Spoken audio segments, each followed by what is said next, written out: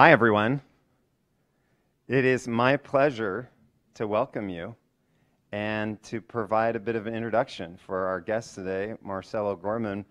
Professor O'Gorman has been spending time with us here at ASU as a Lincoln Center visiting scholar, and we're super grateful for the time we've been able to spend with you and the talk that you're going to give to us this afternoon. You can see on the slide behind me, Professor O'Gorman's titles: University Research Chair at Waterloo, Professor of English, Director of the Critical Media Lab. He's an extraordinary scholar by any measure, a major contributor to his field. His book, Necromedia, in particular, is a watershed book. And yet, one of the reasons I'm so excited to introduce this talk today is because Professor O'Gorman is also one of these few academics who has managed to go rogue, walk out of the classroom, out of the office, out of the library, and off the campus, or at least across the campus, to find collaborators in arts and engineering, to begin to take the theoretical work that he's done and to put it into practice through the creation of material objects and arts that can be let loose in the world, and something happens. And we learn something from the way in which that something gets let loose.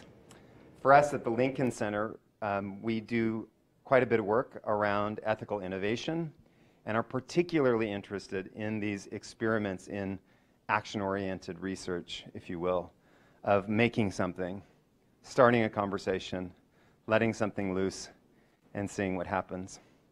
So with that, I'd like to invite Professor O'Gorman to come share with us about not only responsible innovation, which is a term you hear sometimes around a place like a university campus, but responsible innovation in relationship to critical design and what happens when those two get brought together. Professor O'Gorman. Thanks. Hand that off.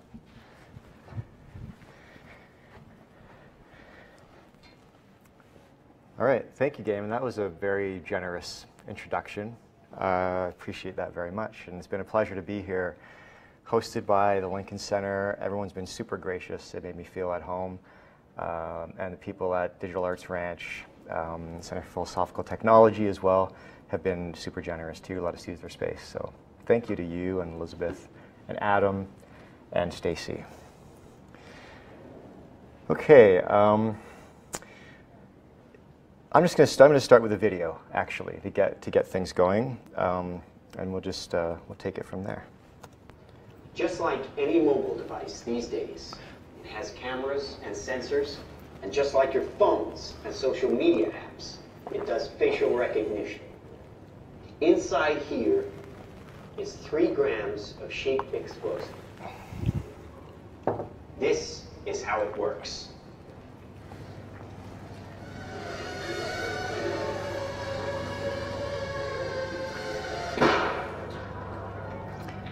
Did you see that? That little bang is enough to penetrate the skull and destroy the contents.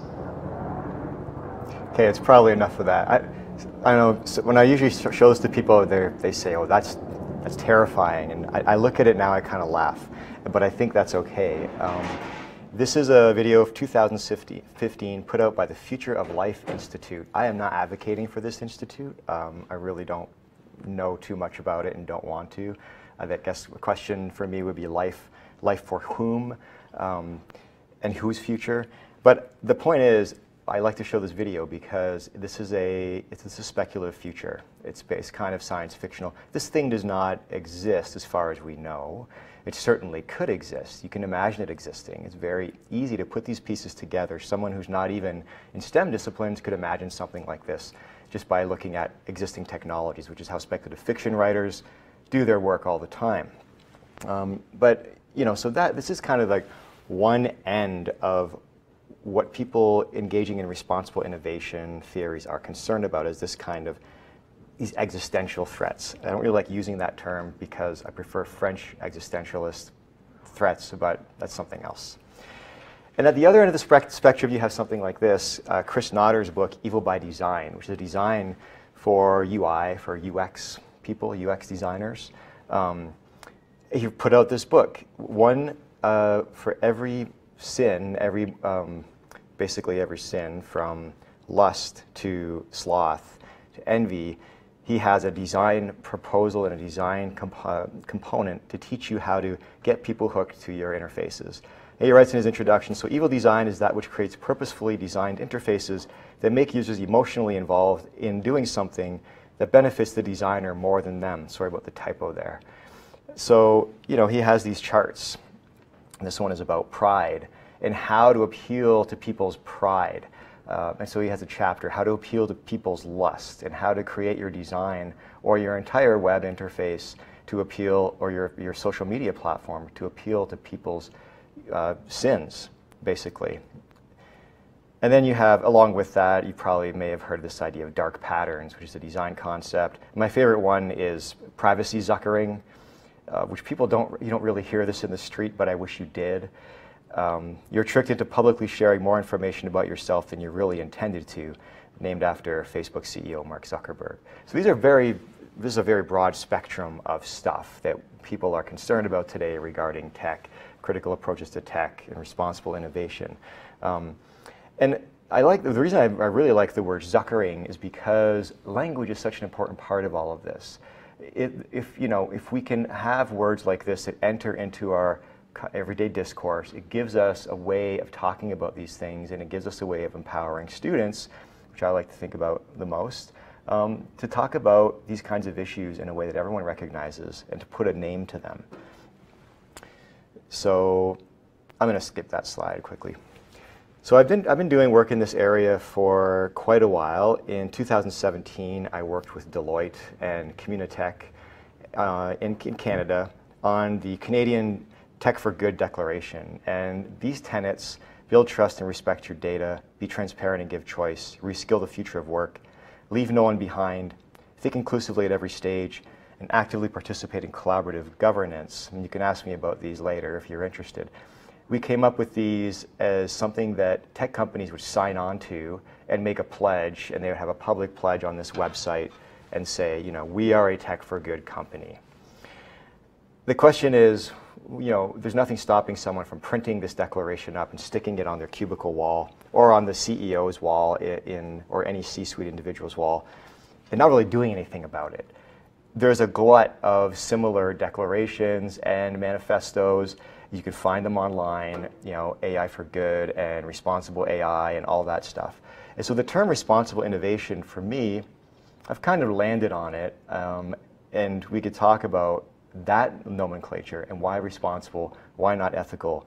But I've landed on it because ethical, when I've used it in the past, has really hit the wall with a lot of analytic philosophers who are basically saying, well, this has nothing to do with ethics, what you're doing. It's something else. So chose not to deal with them. Now, the Lincoln Center, of course, uses this term, and they also use the idea of humane technology. And so over the past 3 weeks, we've been discussing, again, human according to whom. And this is Ruha Benjamin, in her book Race Against Technology, says, you know, you could say humane technology, but my people weren't considered human until, in the United States, till about 50 years ago. And so who is your model for a human, and who is this for? All right. So responsible innovation, the reason I chose this topic, bless you, is Canada just put out in 2021, a responsible innovation document, which actually is to me, it sets a standard for, I'm not saying just because it's Canadian, I'm Canadian, but it sets a standard for these kinds of declarations primarily because of the language that it uses. And I'm sure that there were definitely some STS philosophy people working on this with them. So their tenets are anticipation, proactively mitigating adverse effects, inclusion and diversity at all stages of a technology's life cycle. So when I teach this stuff to students, that means not just thinking about who's on your design team, which is important, and what their biases might be, but also who might your product or service be excluding? Who is it meant for? And how far out can you project that? How inclusive can you be with it? Justice and fairness, so understanding and reversing disproportionate impacts, power imbalances, and systemic effects. And this kind of language, this is stuff right out of contemporary cultural studies, social science, social justice studies. This idea of understanding and not just thinking about the impacts of your technology, but understanding and reversing disproportionate impacts, power imbalances. So reversing power imbalances through your design product, that's something that I think not a lot of people think about during their workflow. And then interdisciplinarity and collaboration across many domains. Self-awareness or reflexivity. So, there's some, again, know thyself. There's something happening here of one's own position and perspective. And agency and choice for those using or impacted by a technology. There's a lot to ask of designers. And I teach this to engineering students, and they're like, what is this? What is all this? I can't do all this. Of course, it depends on which engineering program, which discipline, subdiscipline of engineering you're talking about. Software engineering is notoriously difficult to deal with. We have an expression, I heard it from students this week. I was guest lecturing in a class. The students say, we get software engineers, we get to University of Waterloo, and the motto is Cali or bust. We have a very aggressive co-op program, and these students are basically saying, I'm going to get to Silicon Valley. I'm going to get that job working, my one semester, well, they work 4 or 5 semesters of co-op, maybe, $80,000 a semester or something like that, depending on the position they get. So this is responsible innovation, and that's why I'm using that term today. Now, here are some key issues of responsible innovation. I may be telling, I don't know who's actually out there watching this or who will, but here are some key issues. When I teach this to students, these are the kinds of key terms that I use with them to give them some language to talk about key issues. So algorithmic bias, conflict minerals, e-waste, automation, data privacy, and the last one, captology, which is my personal favorite. So algorithmic bias, most of you know this already.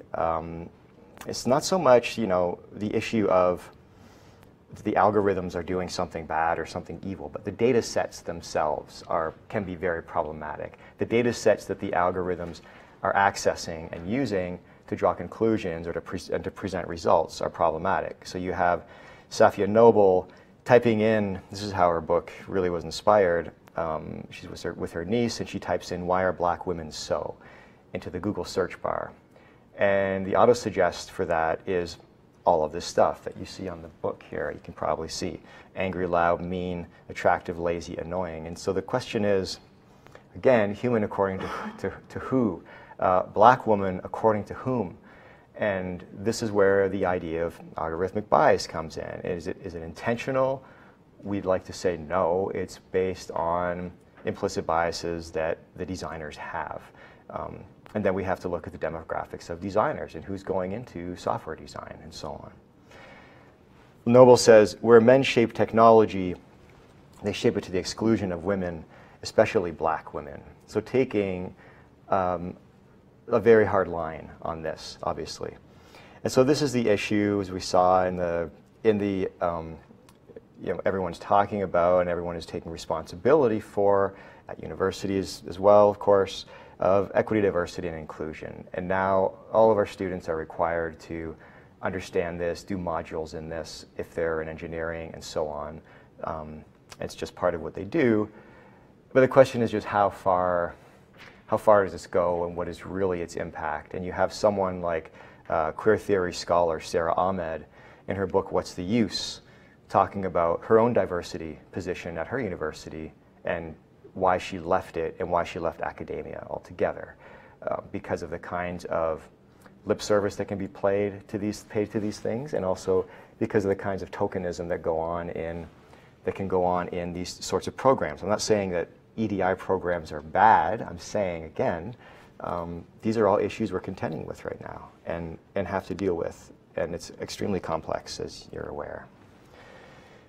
Conflict minerals, I usually do this interactively have people say, what do you think conflict minerals are? So I could ask the audience, but people aren't really mic'd. I don't know if that will work, but conflict minerals, if you're interested, there was a really good expose in The Guardian a couple years ago about this, and the issue is basically minerals like tungsten, cobalt, coltan, etc., that are extracted from precarious regions. In the Congo, for example, is probably the most famous example, where those minerals are extremely valuable, used in the production of semiconductors and batteries and microprocessors. And they're basically, the mines are guarded by warlords, and the money goes to fund the purchase of weapons to support war activity in these countries. So you have, consumers don't know their electronic devices are made of conflict minerals. Manufacturers need to comply with conflict mineral regulations to sell their products in the United States and the European Union.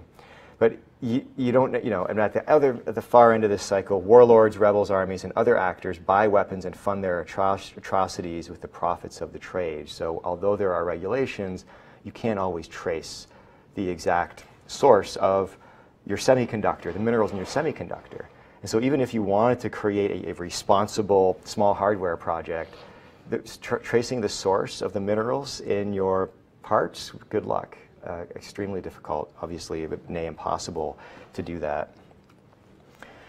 E-waste, which is, when we think of e-waste, we think of this. People with, just getting rid of their stuff or putting it by the side of the road, their old CRT monitor or their old Pentium 3, or people, I say people, but I am also complicit in this, 2 old phones in a drawer somewhere in the house because you don't want to go through the trouble of taking everything off of them, or you're emotionally connected to it or something.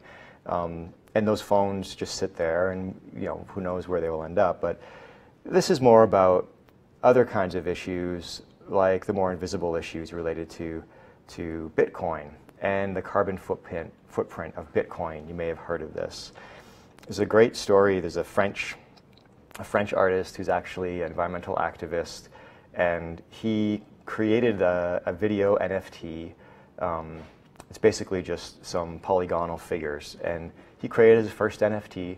He sold it he made around $16,000, which isn't huge for an NFT. And he realized after doing it that he traced the carbon, and there are calculators to do this, the carbon footprint of his NFT, and realized he could have powered his studio for a full year based on the amount of carbon that he expended just for this one-off NFT. So there are these kinds of invisible elements that we have to think about. When I teach students or I direct their design projects in engineering, and it's like, well, we developed this app to help people reduce their carbon footprint. And and the first question is, well, what is the app running on? What kind of resources does it draw on? And can you think about that? And can you actually use that to instruct the people using the app about those issues as well? And then automation, the first thing we talk about automation, it's a very industrial era kind of concern. Well, pre-industrial actually. But you might think about things like job automation, robots in the factory, and so on. But we also have to think about, of course, the little food robots that roam around this campus. And Ron's always saying, well, those robots are learning how to be military robots, and they're being trained to go out into the field, like this Boston robotics dog here on the left-hand side, which is kind of funny. And then you have Microsoft's Tay, that Microsoft created this AI chatbot, and within 24 hours, it was incredibly racist and misogynistic. And it's the same question as algorithmic bias. Like, what was the chatbot being trained on? It was being trained on what is already on the internet and what is already, on social media and on Twitter and so on. So I know I'm going through all this stuff, but the point of this is to think about language and to think about the kinds of language we developed around this that exists now that didn't exist even 5 years ago. You talk about algorithmic bias to someone 5 years ago, they probably wouldn't have a clue what you were talking about. So it's good that these words are entering our vocabularies. Real concerns about algorithmic bias, though, or sorry, about automation, as with everything else, is tying it to demographics and to look at which jobs, for example, from this McKinsey report, are most likely to be automated in the short term. And you see a combination of food services way up there, manufacturing, transportation, warehousing. Educational services, you could see, which is really interesting, even post-COVID, less likely to be automated. But you can look at this and you could basically chart onto this a demographic sort of visualization of, well, who are these people? Who are the people who are most likely to lose their jobs to automation? And where do those people go? So there's a lot of talk about the future of work, retraining, reskilling, all that stuff. You know, there's a huge company out of Waterloo called Exonify that is all about micro-learning apps for people. So that on the job, they can have a little gamified micro-learning session to learn how to upskill, so they can move up the ladder or whatever it might be. But these are not things that the people creating the automated industrial machinery are necessarily, they're not thinking about this. And we can't separate any of these issues from the identities and from the demographics and the finances in which they're embedded, and I guess that's the biggest point. Data privacy, you know, healthcare is a huge issue here, and you know, I won't say too much about that because I'm Canadian. We have socialized medicine, and I'm not going to say anything about the U.S. You know, medicine.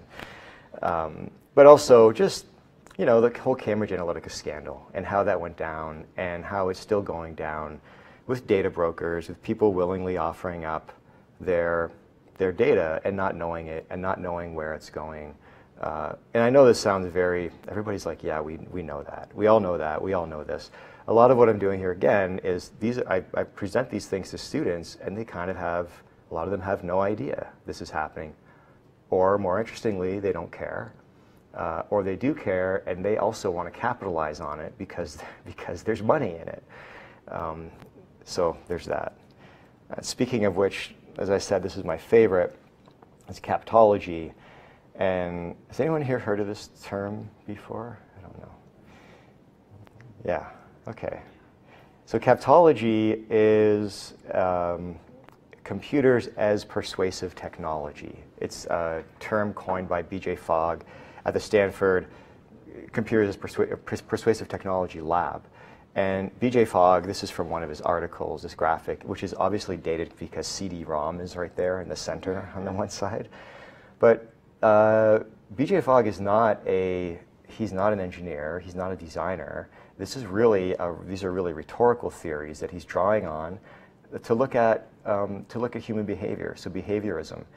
Things like deferred pleasure and randomized pleasure and the use of colors that appeal to us on an evolutionary or atavistic scale that will make us respond, or sounds that will make us respond in ways that are essentially drawing on our vulnerabilities and capitalizing on our vulnerabilities to draw our attention, to capture our attention, and keep us on an app longer, for example, or keep us coming back. You could think of the what's his name? Lauren Brichter invented the pull to refresh. You know that pull to refresh? It's on Twitter, it's on several apps. He invented this movement, basically. And it's there just simply to get people to keep checking. And that's, he admits this. He actually left Twitter, and now he's since one of the many confessors of digital sins like Tristan Harris and Chamath Palihapitiya, who have worked at these companies, made a whole lot of money, and then said, I'm not doing this anymore. These companies are evil. So if you're interested in that, I wrote an article about that in the Globe and Mail called The Reckoning, Silicon Valley Confronts Its Digital Sins, about the kind of moral guilt load that some of these Silicon Valley superstars are now feeling, and the confessions they're making. And then, what's the problem with this? Well, the problem, again, has to do with capitalizing on the vulnerability of others. So a good place to look for this, if you're interested in this, is in its impact on youth. And there's some really good, more solid research coming out here now that isn't blaming youth and calling them the I generation and so on, but basically saying, these are behavioral patterns that we're seeing, that youth are engaging in. The apps are facilitating these patterns and then essentially cycling them at very high speeds and at a very ubiquitous way. It's very difficult to get out of. And so this graph here basically just shows the extent to which Instagram, Snapchat, Facebook, and Twitter impact various components of well-being and health, such as sleep, fear of missing out, bullying, body image, anxiety, etc. So there you go. Now, this is a really kind of a dunce of a question, but why do these things happen? I guess you could just say capitalism is the answer, and that would be, that's it, and it's done, and we can all go home. But if you're working with design students, engineering students who are working in this area, you got to have a better answer than capitalism, because they love capitalism, and as most, a lot of people do. And what are you going to do about, how are you going to solve that problem? It's not, money's not bad, it's just the way that people are making it, right? Speaking of pedestrian statements. So, when I answer this question, I turn to a very unlikely text, which is Critical Design in Context by Matt Malpass. That's not probably where you would expect someone to go. But Malpass says, in thinking about the history of this tradition of critical design, and he elaborates on a whole list of designers who he considers critical designers and a history of them. And there's a lot of discussion and argument about this, but the common approach in the technocentric domain of product design is for the designer and technologist to focus on what technology can do, and to often ignore the contextual issues that can turn a technology into a product, and in turn modify the human experience of that technology. So it is all about context. And this is what people in social sciences and humanities and arts have to offer people in STEM who are doing this kind of design work, is because that's what we do, is look at context. That's essentially, it's kind of what we do, is broaden the context, is look at an issue and then explode it into its various contexts, whether it's social context, environmental context, and so on. So critical design, and Malpass says this, is not solving problems, it's about finding problems. And it's kind of fun when you tell the students, this class is about problem finding, and you're all going to be problem finders by the end of this term. And I mean, who really wants to hang out with a problem finder? Probably nobody. But the issue there is that it's basically running counter to the techno-fix, problem-solving mentality of other design disciplines, where it's like, we're going to fix this thing. Where there's a problem, we're going to fix it. And to do that, even just to say that, I mean, try that in a relationship. If someone says, I'm having this problem, and instead of acknowledging the problem that they're having and maybe providing some context, you say, oh yeah, we can fix that problem, I'll fix that problem. It doesn't always work so well. Because of context, because it's just ridiculous. So finding problems is the issue there. You see this, if you haven't really heard or thought about critical design, you may have seen the show Black Mirror. And Black Mirror, I would say, it's a critical design show par excellence. And you even have, what I would point to especially are the props that are used in Black Mirror. So this is a prop. This is a young child having a brain implant injected into her head so that her helicopter mother can constantly track all of her vitals and see what she's seeing and always, watch over her. And again, it's the props that are interesting. This is basically, a rejigged iPad with a janky kind of UI or UX interface.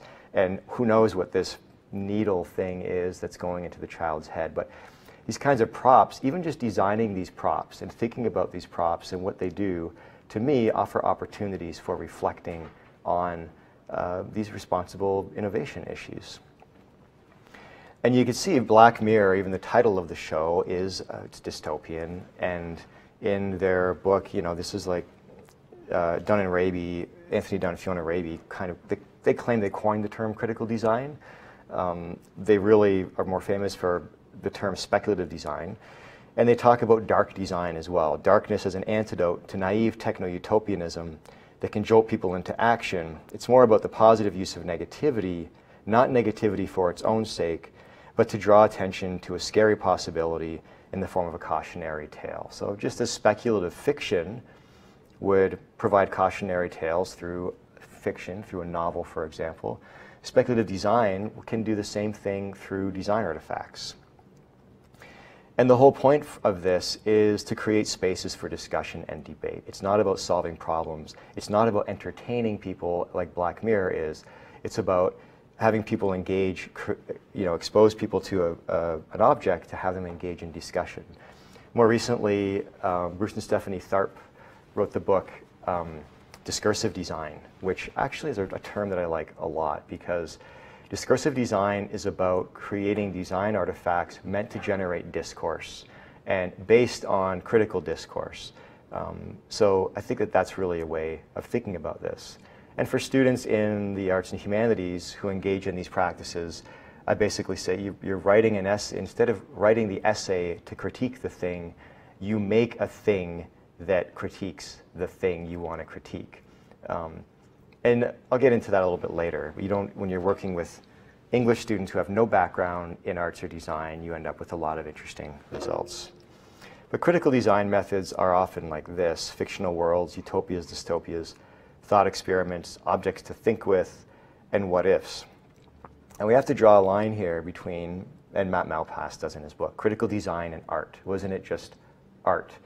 One big critique of critical design is its tendency toward elitism. The idea that, you know, same critique of the Frankfurt School, you know, you're the elite, intellectual person designing this thing to teach us a lesson about something, and that can be very problematic. Or if you're creating these design objects to show them in a gallery, for example, obviously problematic. So there are ways of correcting for this, obviously through co-design, through seeking out new contexts for your design interventions, and so on. It's for that reason that my lab is not on campus. It's actually in the Communitech Hub, which is a tech incubator and tech accelerator center, and so on. Google has a presence there, and Rogers, and all these different companies. So, but we're also very close to the arts community in downtown Kitchener near Waterloo, and those are very different contexts for us to be working in. So you can look at something like Mimi Onuoha's work, the Library of Missing Data Sets, for example. So Onuoha has this installation. It's just a file folder or a filing cabinet. You can go through and pull out the folders, and there are all these missing, all the data that's missing, primarily because of power asymmetries that does not collect data on certain demographics of people. But again, this is designed, it's displayed in galleries and museums. So you could say, well, is this critical design? The intent here certainly is critical, like a lot of art is. But is it critical design? It depends, again, on the context, where you're presenting it, and who you're involving in the creation of these things. And then David Mellis's well-known DIY cell phone, which was not something designed to be shown in a gallery. It was something designed to get people to think about first of all, the disposability of their devices, and the lack of renewable devices that we have access to. So this brings up something like the right to repair movement, which is much huger in Europe than it is here, but super problematic here. Your iPhone battery dies, you basically get rid of it. You can't open it up and replace that battery. I had an experience just recently before coming here. I had this like a Braun coffee maker, a drip coffee maker, and I got it. It's an expensive coffee maker for a drip coffee maker. I got it with air miles. Don't ask. That were like legacy air miles. I found this card, and within a month, one of the little LCD lines on the interface disappeared. And so I called the company. I finally got through, and I said, you know, I'd like to this is a, fairly expensive thing. I'd like to replace that screen. And they said, well, that screen is soldered to the board. We can't really have you replace it. We don't want people going into our electronics. So what we need you to do is cut the cord at the back of the coffee maker, send us a picture of the cut cord and of the back of the coffee maker, discard the appliance, and we'll send you a new one. It's like, what? It's one little line. I mean, maybe it's my problem for complaining about it, but really, you can't just take that screen out and replace it, or you can't, send this back or give this coffee maker to someone who might really appreciate it, even with the one line gone. Needless to say, I didn't cut the cord. So these issues, critical design issues, I teach in a graduate course, University of Waterloo, called Critical Design Methods, soon to be cross-listed with our systems design engineering program. So the idea here is to get, these are English students in this course, but they come to our department specifically to study in a master's program called Experimental Digital Media. And then we have PhD students who also study, technocritical studies, whatever you might want to call it, who don't necessarily have backgrounds in English, but are coming to us from science and technology studies and so on. But the idea here is to get engineering students and these arts and social science students together in the design lab, in the design process, working on these projects. This is already happening in an ad hoc way in my lab, but the course actually puts this into action in the curriculum, makes it part of the curriculum to ensure that this kind of activity and interaction across STEM and arts disciplines is happening. So what kind of projects do these students produce? The cover of my latest book, there's this basket I'm showing here, made by Caitlin Woodcock. And Caitlin was very interested in domestic crafts and in the kind of the cognitive benefits, the affective and emotional benefits of engaging in craft work, and also in the kind of gendering of handicraft. So she wove this basket by hand, and then she put basically a small Arduino microcontroller in the bottom with a force sensor in the bottom as well, and this LCD screen. And when you put it says rest your phone. When you put your phone in, it starts adding up the number of seconds that your phone was in the basket. So it's a way for people to rest their phone somewhere. When you take your phone out, it tells you what percentage of that basket you could have woven because your hands were free of your phone. So the idea there, and this is connected to, in her thesis, to philosophical issues about human evolution and hands and the upright stance of humans and its relationship to technology and so on.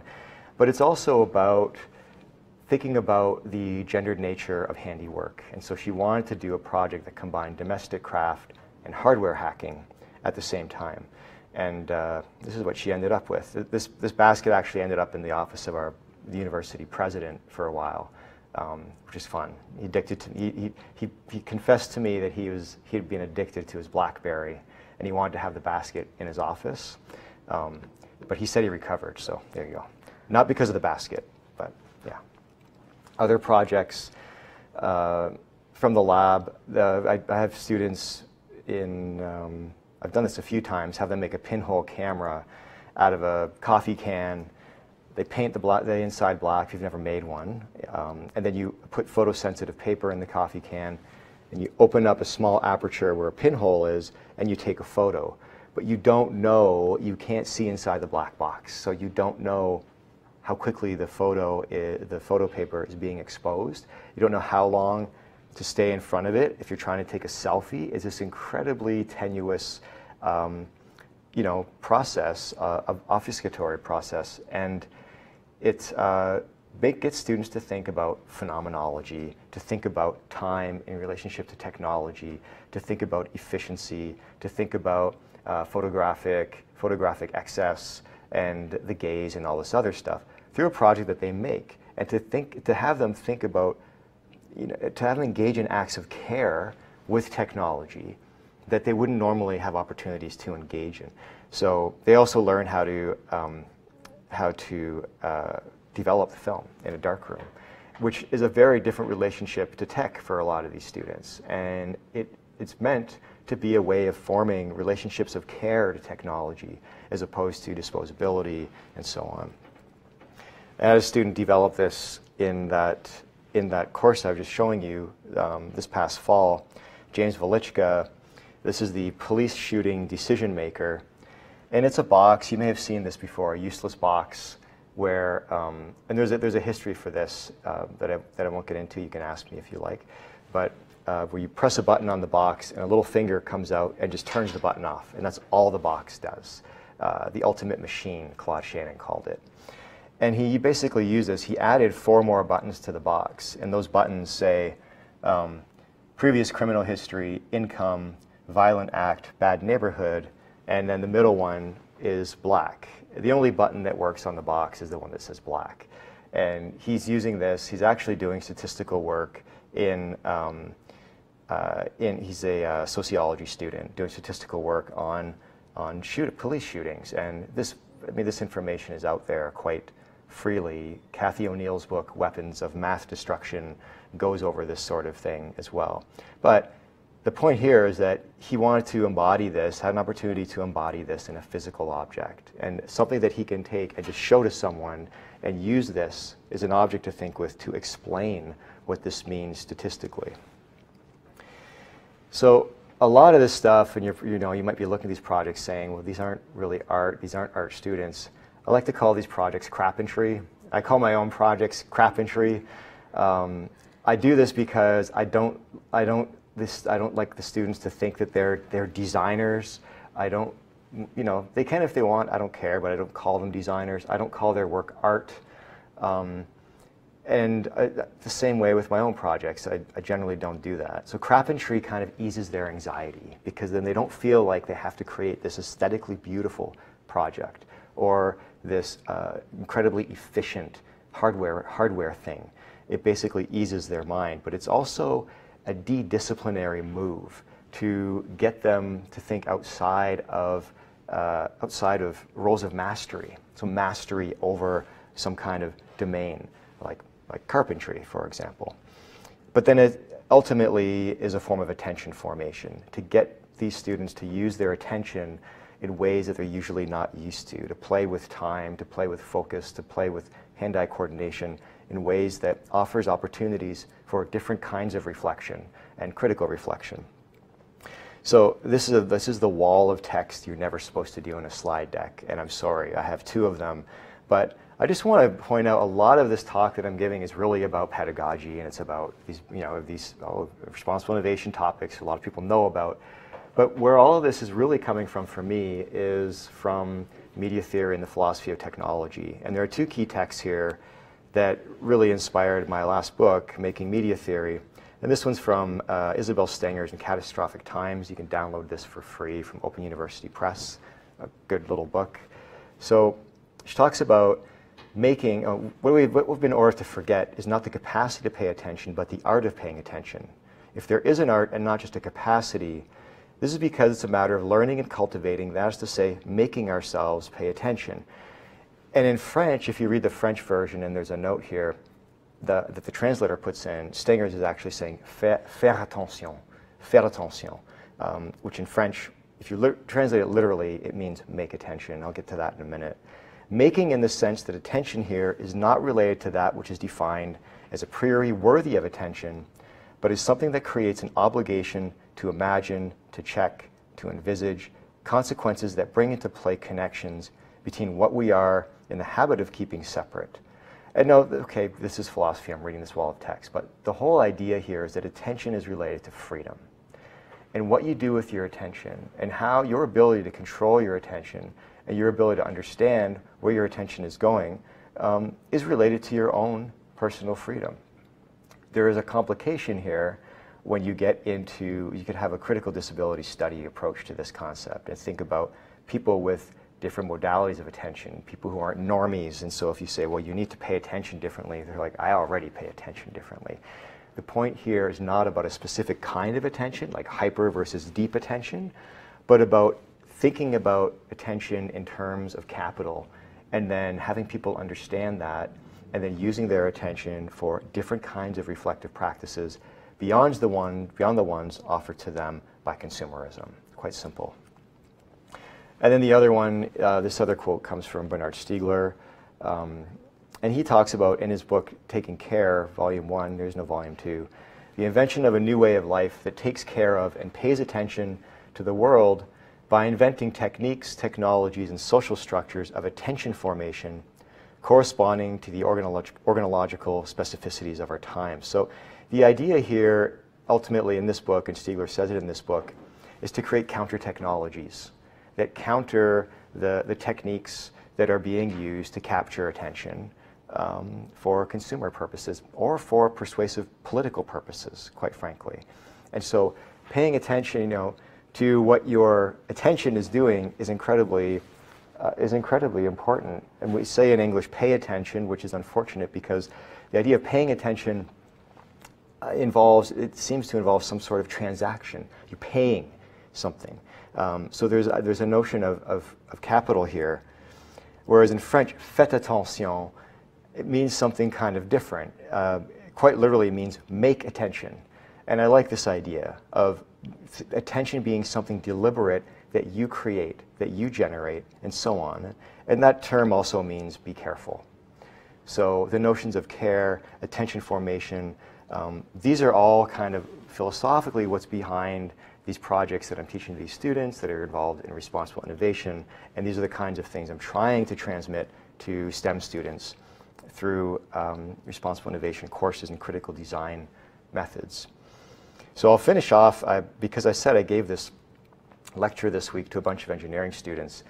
And I was just a visiting lecturer, and the instructor said, I said, well, I'm going to talk to them about responsible innovation and critical design. She's like, they probably won't come.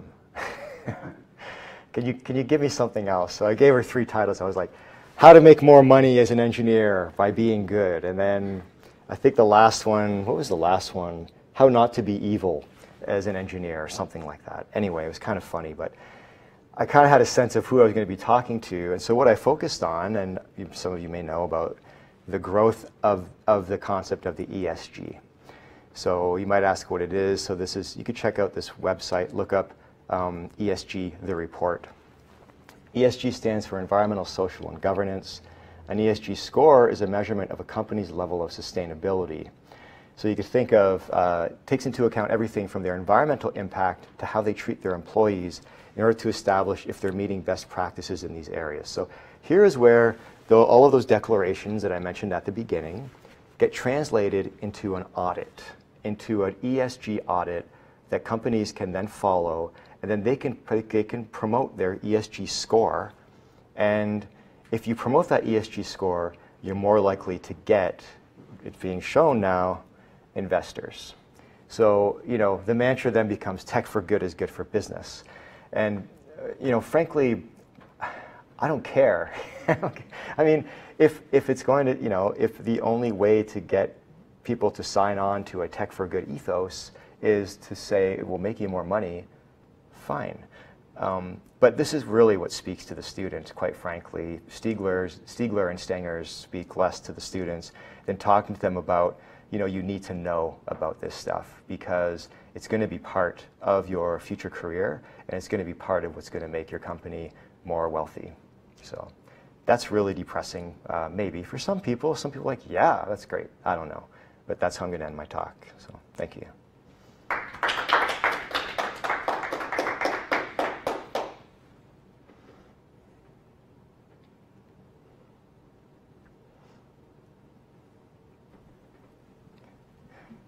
I think we have questions happening now. Questions are happening. Thanks so much. It's fantastic. Thank you. Just a question sort of at the top of the talk, which is responsible innovation and critical design. You're focusing on the making of objects. And yet, as you talked us through, as it were, the kind of ecology of the tech world and its relationship to collective life today, the places where if the evil gets done isn't necessarily the device, it's the processes, institutions, economies within which the devices circulate. I mean, the devices have a lot to do with it too. Obviously, we wouldn't have these conversations if the devices weren't circulating. Yeah. But I wonder if you've thought about how you do critical design. You mentioned the C-suite earlier. Like, how do you do critical design for people in these milieux whose job isn't to engineer an object, but who are very much part of the processes that manage products and business models and auditing systems and so forth? Good question. I use design not to say you need to design this way. I use critical design not to say you need to design this way. I use it to say, let's engage in this process. And engaging in this process provides us an opportunity to reflect and to think about the materiality of the products that are circulating in our environments. That's what it's about. So I have taught workshops with C-suite executives and startup companies and so on, where we do critical design projects. We engage in these kinds of, because it's a language that speaks to a lot of these folks that they understand and that they can actually find joy in.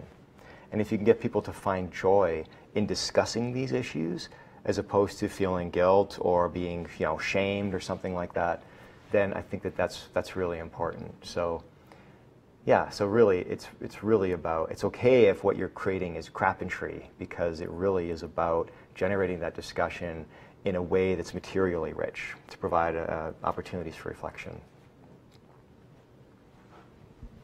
Yeah, thanks, Marcel.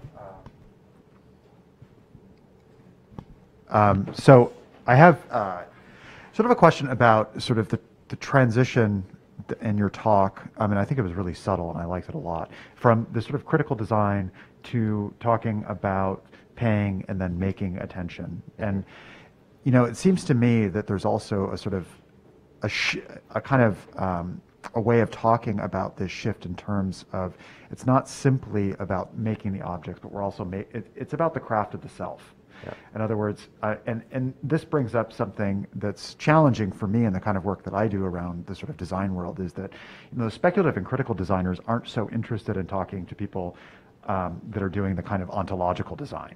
So and the ontological designers are not so interested in, and largely because ontological design is mostly an academic discourse as opposed to a making discourse or something. But it seems to me that what you're doing when you're sort of talking about crapentry, and it's about the bringing into being and designing of attention, a la Stengers and Stiegler. I mean, it's hard to see this as not a kind of critical design meets ontological design. Mm-hmm. And I just want to applaud you. It's not really a question; it's more of a comment, because I just think it's really smart, because it's very subtle without you sort of like sidestepping a lot of these academic conversations and really just sort of showcasing how these largely speculative projects are about the formation of a self. Yeah, I think that's spot on, and I get into that in quite a bit of depth in the book. It's not a big book, but I have a chapter on basket making where I talk about that. And I talk about the moment in Robin Wall Kimmerer's book, Braiding Sweetgrass, which everyone knows, where she's trying to bend this piece of ash into a basket, and it whips back and whips her in the face. And at that moment, she has this realization about becoming, about she is trying to bend the world to her will in a certain way. The world is resisting. It smacks her upside the head.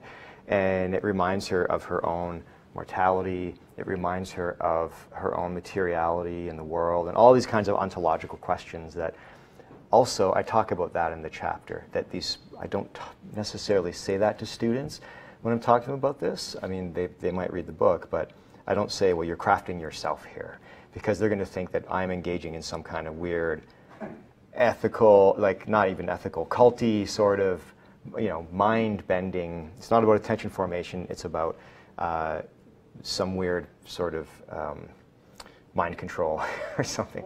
But it is about thinking about your relationship to the material world, your own embodiment, your own kind, even your own evolutionary kinds of morphing and so on, and in relation to objects. A lot is about relationality and so on. So this is, I just want to say, this is like sort of follow-up. This is exactly the conversation conversation that doesn't happen in critical and speculative design because it's just treated, I mean, look at it, it's still a domain of expertise, and we're producing these objects, and it's only after the fact that we think about, you know, the consequences, and so, but it's still, at the end of the day, these are objects that are separate from the self.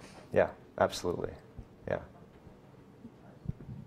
And the thing about that, about thinking about it ontologically in terms of relationality to the objects, gets you to think about all objects, your consumer objects, differently. It can, and that's kind of the point. So it's not just the basket you're trying to weave or the circuit that's not working that you're trying to, you know, you would understand if you're an engineer, but you don't. It's about your relationality to those kinds of objects. Yeah. And before our next question, I just have to say that Director of the Lincoln Center, Elizabeth Langland, has commented that she absolutely loves the concept of carpentry, and I think we're going to be using that in the Lincoln Center, so thank you. I have a question for you, and that's that so many of the examples that you just presented, these tech things work because they're convenient or they're good enough. Like Amazon isn't the cheapest, it's not the best quality, but it is the most convenient. So how do we sacrifice that convenience, particularly when we're like coming out of this or still involved in this pandemic, when we're so reliant on these sort of external like things to get things into our homes and ourselves. I mean, we're fancy apes with the path of least resistance is the most attractive path to take. Yeah. So how do you hack that evolutionary like approach that underlies all of this, is that if it's convenient, it's something that most people will go after instead of slowing down or shopping locally instead of clicking something on Amazon. Like, how do you address that?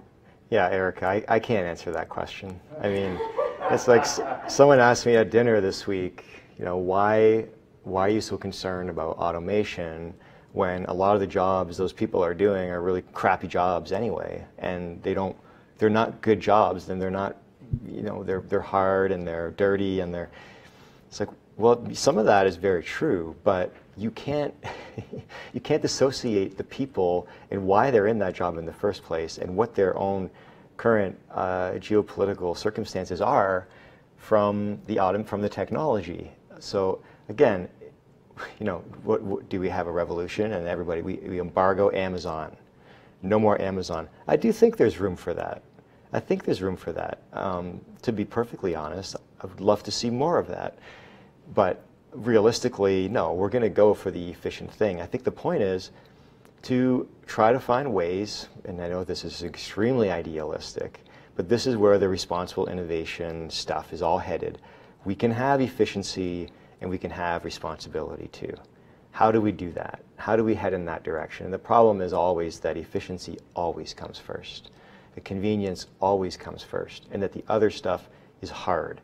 And the other stuff, you know, even thinking of environmental footprints involved in ordering something from Amazon, you know, which is incredibly difficult to even account for, is so hard to solve and to think about, and people don't want it because they're afraid it's going to impact their convenience. So I can't. I wish I could answer that question, you know, but I can't. You know, I could say, well, maybe this type of thinking will encourage moderation, for example. It will encourage, you know, people to think more about their consumer habits, and I don't really get into that, but I would like to think that. I don't know. And then I think as we approach the end of our event, I wonder, Dr. O'Gorman, if there is anything that you'd leave for our community at the end of your visit here to think about how should we, I mean, you talked a lot about the classroom, so maybe that's how do we bring these things into the classroom here at ASU? What advice do you have for us? I think, you know, I'll just leave you with that idea of attention formation, which is to provide different kinds of opportunities for reflection beyond those that are generally, you know, advisable in the social sciences and humanities. It can be very difficult when you have large classes, for example, but some of our engineering design classes have over 100 students in them. And those students still do design projects. You have to rejig the way that you're teaching the stuff. And again, it's not about teaching them how to be designers. It's about using these different kinds of physical modalities for encouraging different ways of thinking. So, Thank you, Dr. O'Gorman. thank you. Thank you, everyone that's watching on the live stream. All right.